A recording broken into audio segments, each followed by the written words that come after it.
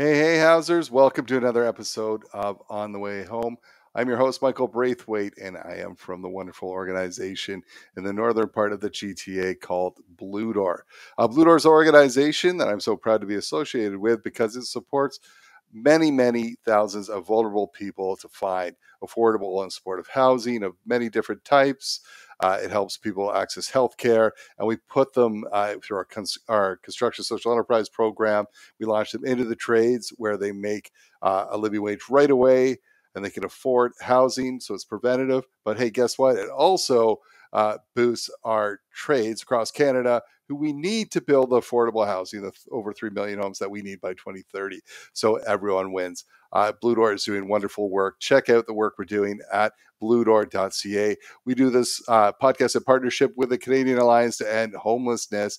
Hey, their conference is coming up quick. There's still time to register and get involved. It is in Halifax this year, where they have the brightest and the best from around the world across Canada. All sorts of great presentations to kind of bring us together and share ideas and push us forward as we try to end homelessness across this country. That is not the only thing that the Canadian Alliance to End Homelessness does. They do training, they do advocacy, and much more. Check them out at caeh.ca and see all the wonderful things they're doing to make a difference across this country and around the world. We have, talking about making a difference today, we have some great guests. Often we have our friends from CMHC on the program because they're talking about the different programs that they have and that they're launching with funding attached to make a difference around affordable housing. And today we actually have Nik and Charlie from CMHC. So we have Nik Schruder and Charlie Aucoin, and they're talking about how they're looking at the intersection of climate change and affordable housing. So Nik is the advisor, and he's an advisor in climate change policy, and he's been with CMHC for a little while. And then Charlie is the financial solutions senior manager, and he is in charge of the delivery of the newly launched Canadian Greener Affordable Housing Program. So we talk about that program. We talk about how it came to be. How does climate interact with the building sector? We talk about why it, what it means to, what is a deep retrofit, and what difference will that make? Why we need to also not just concentrate on new building, but also the existing stock and bringing that up to speed around energy efficiency, and how not only will it help with Canadians' climate goals, but it will make it truly affordable for Canadians, and it'll be breathing cleaner air and spending less on energy. So everyone wins. We talk about the details of the program, how to apply, some good examples. I gave an example that wasn't a fit, but it's a fit for a different program. So check out this podcast. If you have existing units, you're a housing provider, it's for nonprofits, check out the podcast, take a listen, because they're going to tell you how you can apply to get forgivable loans and loans to do that work, because sometimes it's very expensive, but to get it done and to really bring all your housing units up to speed, you'll be a part of the solution in solving climate change. You'll be making things affordable, and you'll be making huge impact for your clients. I hope you enjoy this podcast as much as I did, and you learn a lot. I learn a lot every week. Let's go to that now. Nik and Charlie, I am so happy to have you on the podcast today. Thanks so much for making the time. Great being here. Awesome. And can't wait to talk about the awesome work you are doing. But before we get to that, we have to ask you the question we ask every guest that comes on the show, because it's a little different for everyone. It's a little personal. And that is, what does home mean to you? We'll start with Nik and then go to Charlie. Thanks, Michael. So home for me means like ground zero. It's kind of where my day begins and where hopefully it ends. When I think of home, I think of a place that is safe, that's comfortable, it's stable, where I can relax, kick back with family and friends, and ultimately kind of let my guard down and be myself. I grew up in a small farming community in the Ottawa Valley, and I would never have thought or imagined that I would call home a small box in downtown Toronto in the sky. But there we are. I live in downtown Toronto in a condo, and here, that's home for me. Quite a change. Charlie, how about yourself? Not too different from what Nick just said, but I mean, home for me is where you feel comfortable, emotionally and physically. My roots are small town Cape Breton. Always a lot of family around, and home is something where you felt safe, like I said, emotionally and physically. We're retied into SIGA now, so I think we're tackling more the physical part, and oftentimes we think of physical, like whether it's safe, safety, accessible, and so on. But the indoor air quality, just your home itself is important, and you should be able to feel comfortable in your own home, whether it's summer, whether it's winter, -20, +30. And so for me, SIGA is an important initiative because, it does help make homes more comfortable, which I think is important. Absolutely. Comfort and home. Just like most people, you didn't mention kind of the four walls and a roof. It's not the physical structure. Really, it is about the people and what's around you. So thank you both for that. We always want to learn a little bit about our guests on the show and how they got into this work. I know probably when in career day in grade 5, you probably got up and said, I want to go to CMHC when I'm old enough to work. But just in case that's not your journey, maybe you could share a little bit of your journey into your current work now. Charlie, we'll start with you and then we'll go to Nick. Yeah, no, so Michael, you weren't too far off there. I didn't in grade 5 get up and say I wanted to work at CMHC. However, I've been here since 2001. So I've made a career here at CMHC. I've bounced around different departments, but interestingly enough, I got the chance to join our assisted housing sector in 2009. So I've been here for 14 years, and I still consider SIGA part of our old assisted housing sector, what we used to call then. It's now part of housing programs. So that's where I really found my passion. And actually, if I go back to even kind of before CMHC, I wanted to be a social worker. And it turned out I wasn't smart enough to get into social work school, so I ended up in government. That's a bit of a joke, but to me, I've kind of done a 180 back when I started CMHC, and I've come back to that kind of field where what I really wanted to go in, kind of graduating university. And so for me, I found a home here in housing programs. I was here when we launched the National Housing Strategy in 2017.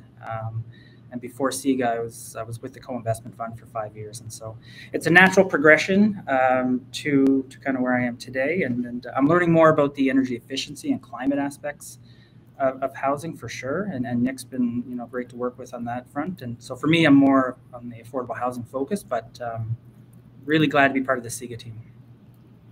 Awesome. And just before we go to Nick, just in case people don't know what SIGA is, the acronym is for?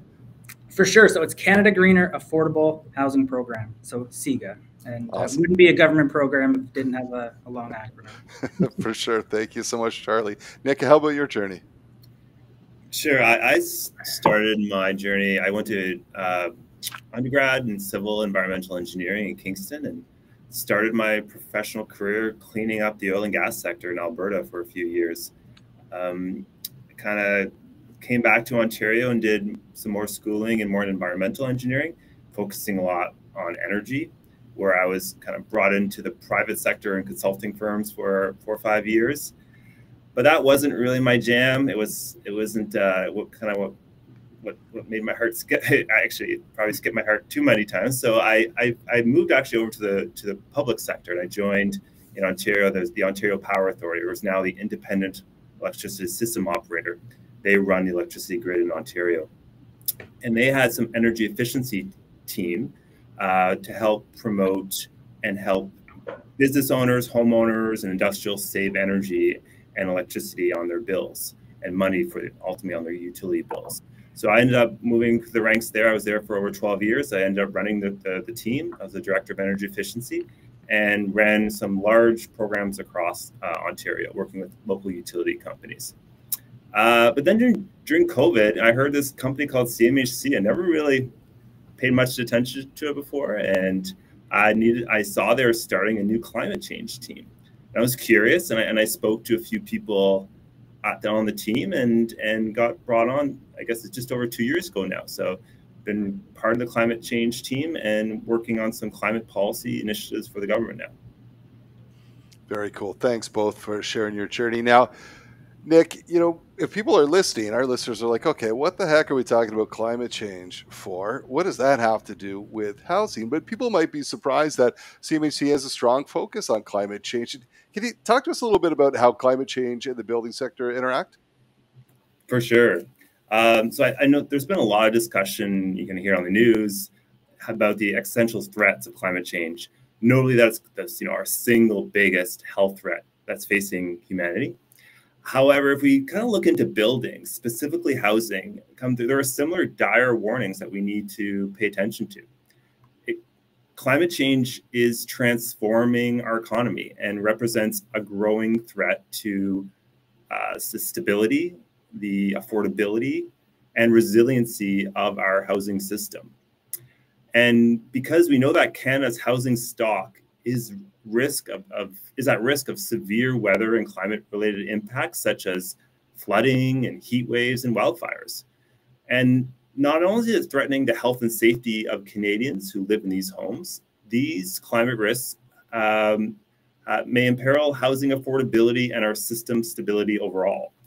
So for example, we know that floods and fires and extreme heat waves and rising sea levels threaten to increase the cost, limit the availability and ability to obtain property insurances, which can significantly impact property values over time. So then taking a look kind of broader at Canada's commitment for climate, Canada has legislated pursuant to the Canadian Net Zero Emissions Act is to reduce our greenhouse gas emissions by 40 to 45% below our 2005 levels. This is we have to achieve this by 2030 and eventually get to net zero emissions by 2050. So where are we today? From emissions perspective, buildings represent our third largest source of greenhouse gas emissions, roughly about 13% of emissions. And it's caused primarily by the fuel we use to heat our homes and heat our water in our buildings, which is from predominantly natural gas in the urban settings or oil and propane when you go to more rural areas. And sadly, these emissions from our buildings just keep rising. We know that the emissions from building sector grew by over 20% since the 1990s, driven predominantly by growing building stock, more buildings due to population growth and more commercial development. So yes, there is a clear intersection between climate and housing, and this is what keeps me and my team busy here at CMHC on figuring out how can we reduce that and how can we build more sustainable housing. So interesting. I mean, there's a huge push, as we know right now. Was it how many homes? Like over 3 million new homes, and that might be low that we need. So if we're talking about new homes and the construction of new homes adding to the challenge of climate change, there's a big challenge ahead of us. Can you talk about how CMHC is working to ensure our housing stock can adapt to climate change and some of the steps that are taken? Sure. So as part of the climate team, we're developing a climate change strategy that includes relating to both mitigation, so climate mitigation on our emissions, but also on climate adaptation. And we remain rooted in CMHC's broader aspiration is that by 2030, everyone in Canada has a home they can afford and that meets their needs. So our strategy begins with our climate change aspiration is that by 2050, all Canadian homes and communities will be climate compatible and resilient. So in order for us to achieve this aspiration, we need to make some fundamental changes on how our housing programs are designed and how we work on our housing finance systems. So as a Crown corporation overseeing housing initiatives across Canada, we do have a very strong role to help the federal government address this issue.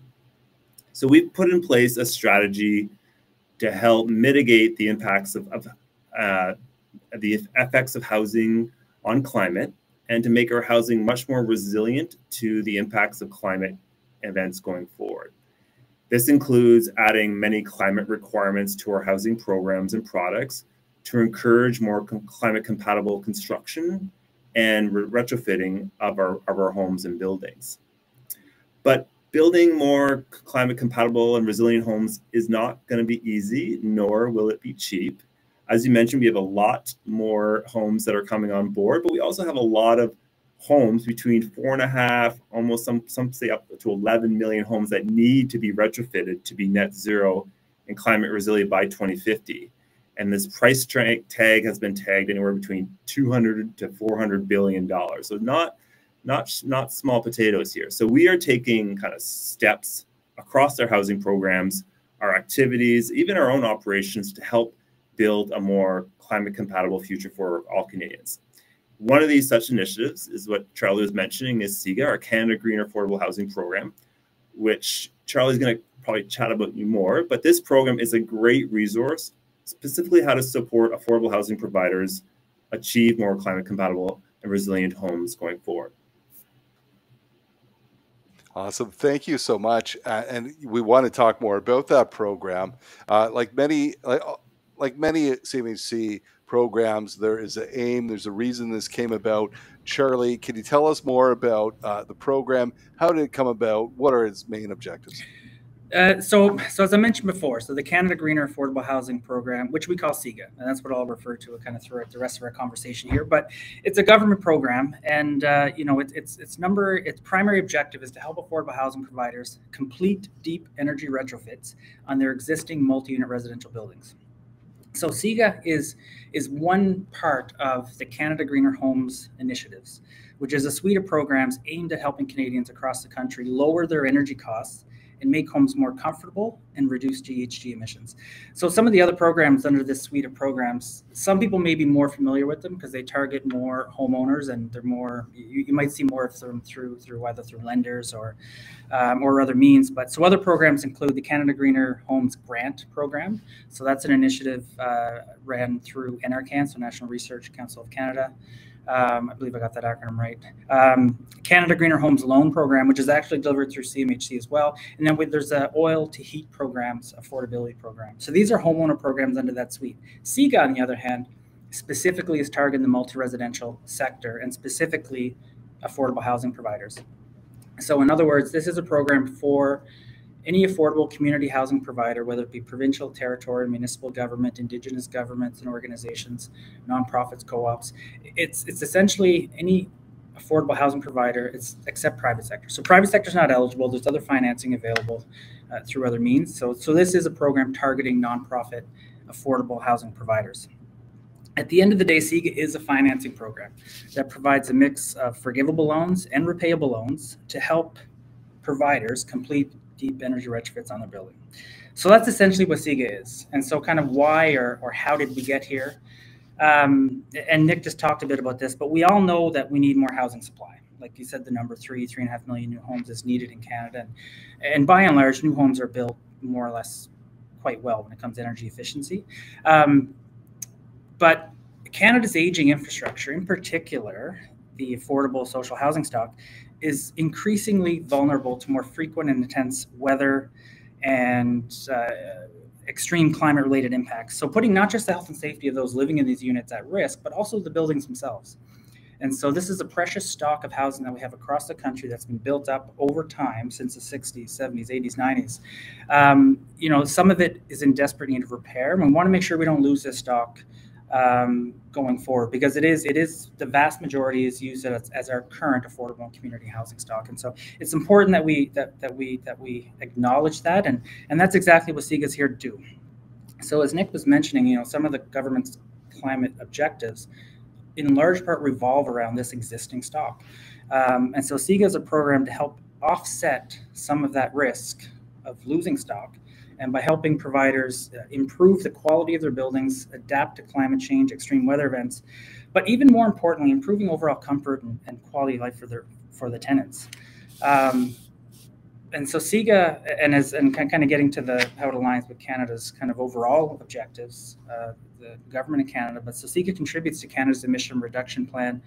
And the design was influenced by and large by the forthcoming Canada Green Building Strategy, which will help in meeting the net zero emissions, as Nick talked about, by 2050. So it's an important program.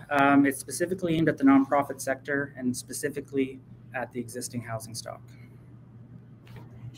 Very cool. And I love what you're saying. I think too often we hear about new build, But the numbers have varied, but I've heard anywhere from every time we build a new build, we lose anywhere from 7 to 15 to crumbling infrastructure or the private sector buying them up. They're no longer affordable. That's an affordable stock. So yes, important to retrofit, keep the existing stock, because we'll never get ahead if we don't.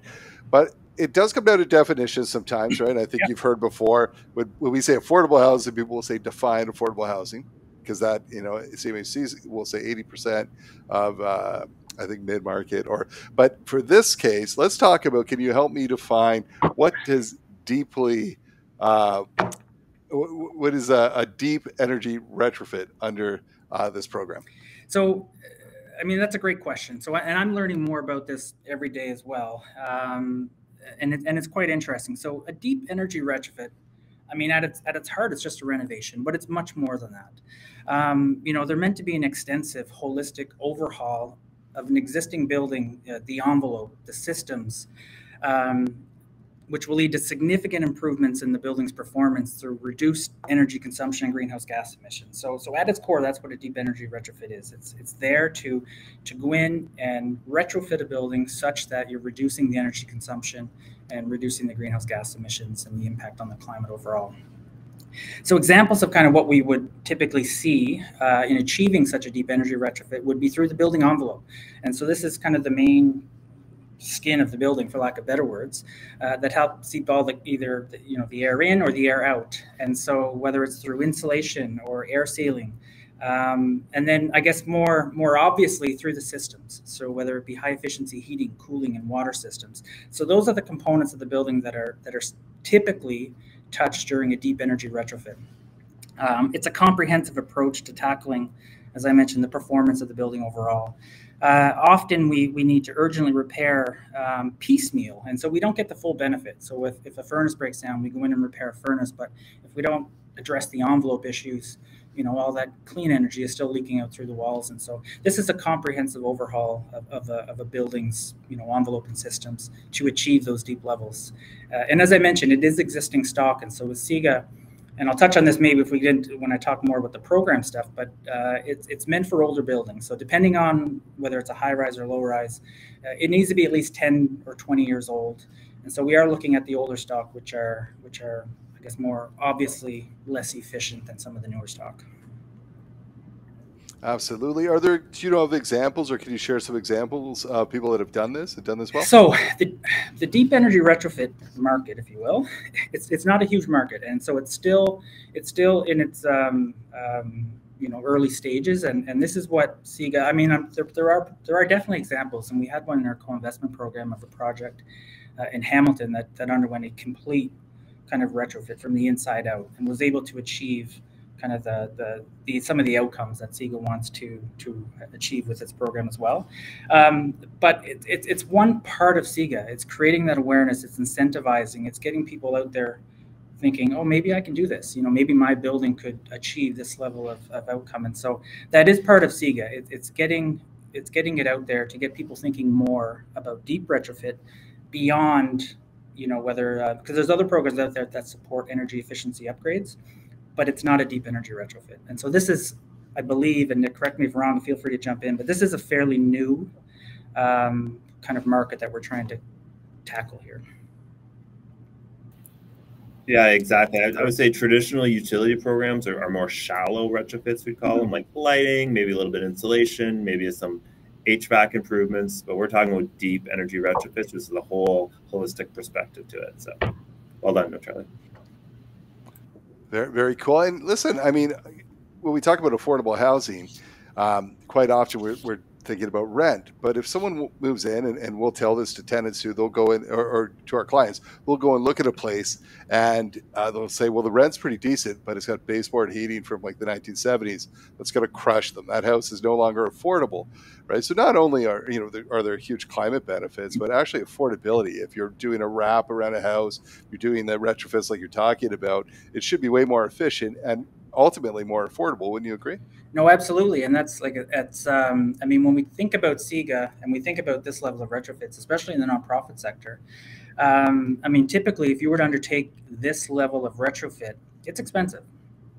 It's very expensive. And so to finance these costs, they have to be paid for somehow. And so whether it's through kind of the operator, through increasing rent, or whether it's through tenants and increases in their utility bills, someone pays for it. And so SEGA is meant to offset that and essentially be as cost neutral as we can to limit or prevent, ideally, any type of rent increase or utility bills increase for the tenants or the operator. It's amazing. So let's look down the road a little bit. What does success look like? What will you say, like, this program has been successful if? So I think it's threefold. I mean, firstly, for the housing provider.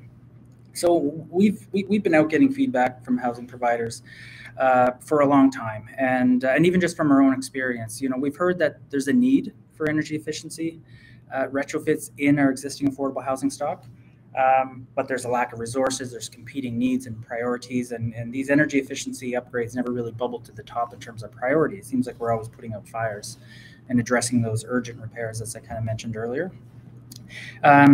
So this deep energy retrofit, as I mentioned before, it's expensive. It's often seen as a barrier for many affordable housing and community housing providers. And so, like I said, if they were to finance this conventionally, it negatively impacts potentially their tenants or long-term affordability in the long run. And so, or if they're even able to access it at all, so they might not be able to access conventional, traditional financing the same way a private sector operator might be able to, depending on the situation. And so that's what SEGA is there for. And so I think, firstly, it's the housing provider has access to this really cool financing program to start to tackle some of these big renovation issues to help with the environment.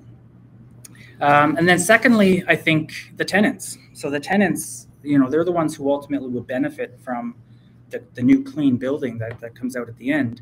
And, overall improvement in comfort, air quality. Comfort, we talked about at the beginning. Both Nick and I talked about, being able to be comfortable in your own home. And so that's what SEGA aims to do. So when you complete these retrofits, the air you're breathing is cleaner. You're not going to see condensation on the windows every morning or potentially mold on the baseboards. And so for the tenants, they get that benefit of just more overall comfort, air quality, health, quality of life. And I said, when in buildings where tenants are responsible for paying the utility bills, then we're likely not going to see a large increase in those either. And if not, then they potentially go down. So I think secondly, the tenants. And then lastly, it's the climate. So success of this program is if we can achieve what we want to achieve with SEGA, which is really aggressive outcomes on the energy efficiency consumption side, reducing greenhouse gas emissions. So I think those are some more of the obvious benefits of SEGA from a climate standpoint. As I mentioned, and Nick just alluded to, we often see retrofits today, but they're more shallow. So they don't go this far, and we don't get these types of outcomes. And if we really want to get to our 2030, 2050 aspirations on climate, this is what we need to start thinking about.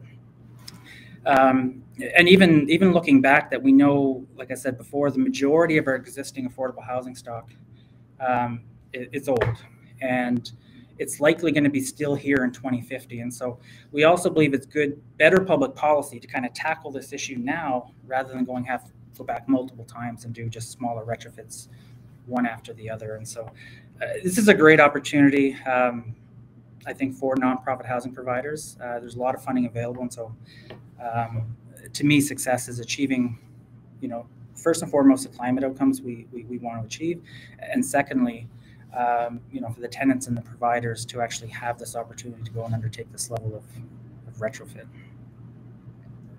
Oh, it's amazing. It's a win-win-win all the way through. Let's talk about who is eligible for this. How does one qualify? Are there requirements? Can you share the funding details? Yeah, so in terms of the program, so the eligibility, it's not that much different than other CMHC programs. So anyone out there listening who's familiar with other programs, a lot of the eligibility stuff is similar.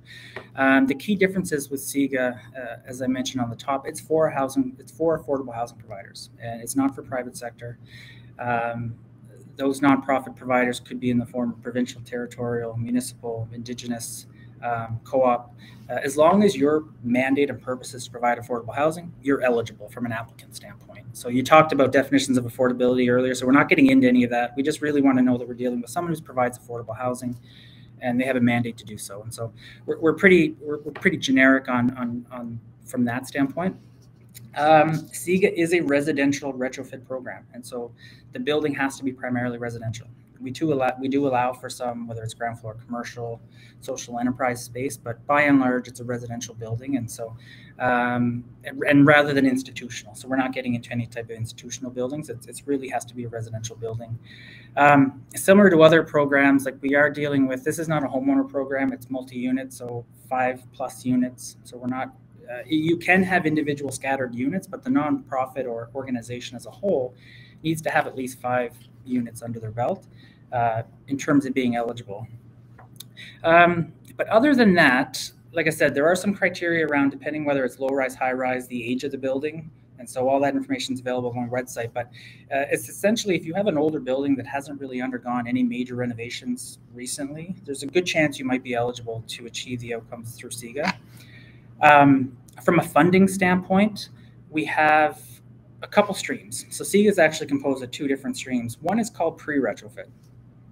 And so as one of the requirements to get into our SIGA program, you have to produce a number of technical reports. So we want to be able to see that your building can actually achieve these aggressive outcomes once renovations actually start.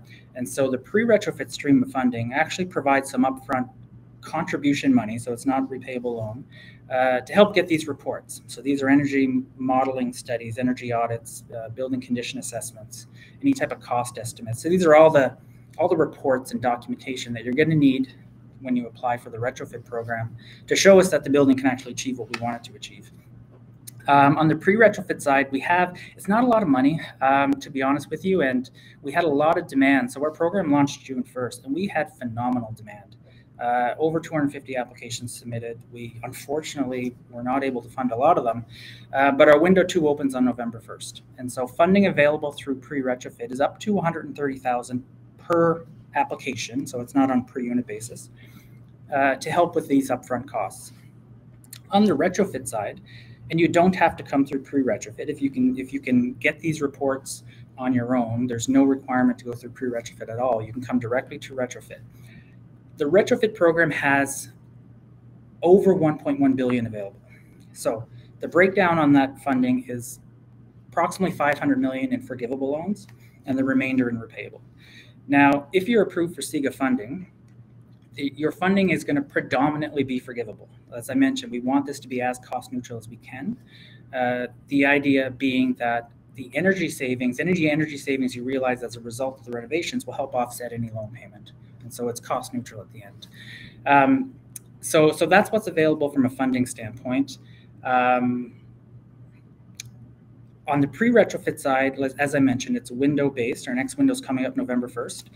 And on the retrofit side, it's currently continuous intake. So the application portal is open. If you have your application ready, please don't hesitate. If you have questions, reach out to someone and talk to someone about the process. But it's open for business now for applications. So let me throw something out there. We've read a lot about, part of the part of new stock of housing or adding more to affordable is people are retrofitting churches, old post op, things like that. If you're buying a building to turn it into residential, qualify or no? Is that the pre? Is that so? There's programs. So essentially, what I think you're referring to is basically converting, like a non-residential building. Yeah, like even office space, they're talking about converting into residential, which is very expensive and not very energy efficient. Right? For sure, and it's not for SIGA. There's other programs. So we have other programs that can help in the converting. SIGA is very specific to improving performance of an existing building. And so when you take an office building and convert it to residential, what are you actually improving? Because it's currently not residential use. And so SIGA is specific to the existing stock. And as we talked about earlier, there's no shortage of existing stock that you can repair. But there are other programs for you. And we have done programs under the co-investment fund, converting churches to residential and so forth. For sure. It's interesting. We, at Blue Door a while back through Reaching Home, we were able to buy a 4-plex that was quite old. And it was, when we got in there to look at the systems and all, it was a mess, right? So something like that would be perfect we've got 4 different units in there and, retrofitting that and a number of other units that we do have that are using. We've actually got we have a home, it's a Parks Canada home that we turned into a duplex, but it's heated with oil, I believe. So this might be a type of home that we could apply for something to change up. This is incredible. Such an exciting program. If people, of course, listen to this podcast, there's a lot of info here. If they want more info, they didn't have time to jot things down, where do they go? Your one-stop shopping is obviously CMHC.ca. And to be even more specific, CMHC.ca/SIGA will bring you right to our landing page. Lots of information, lots of resources. CMHC multi-unit housing specialists are on the ground across the country. And so depending on where you live, and again, believe through the website, you can kind of track down who your rep is, and they're more willing to talk to you about this as well. Website is probably the first stop shop to get all the information you need to see if it's something that perhaps, could work for your building. Yeah, great. Go to the website, check it out. If you have questions, talk with your specialist maybe to see what next steps are, if you should follow up with an application. And the dates for that, you're saying one is ongoing, and then the pre opens November 2nd. The pre-retrofit opens, is November 1st, the weekend? It opens November 1st if it's a business day. But okay, for sure. Yeah, it opens up for intake November 1st. It'll be open for 3 months before we make approvals for next fiscal year. Retrofit's open for business. So if your project is ready and you have your reports, we're open for business. Very, very cool. Well, thanks, Nick and Charlie. Thank you so much for all you're doing for Canadians with this work. It's important, it's innovative, it's different, and it's much needed. Thank you so much for taking the time to share with us today. We'll see you next time on the way home. Thank you very much, Michael. Appreciate it.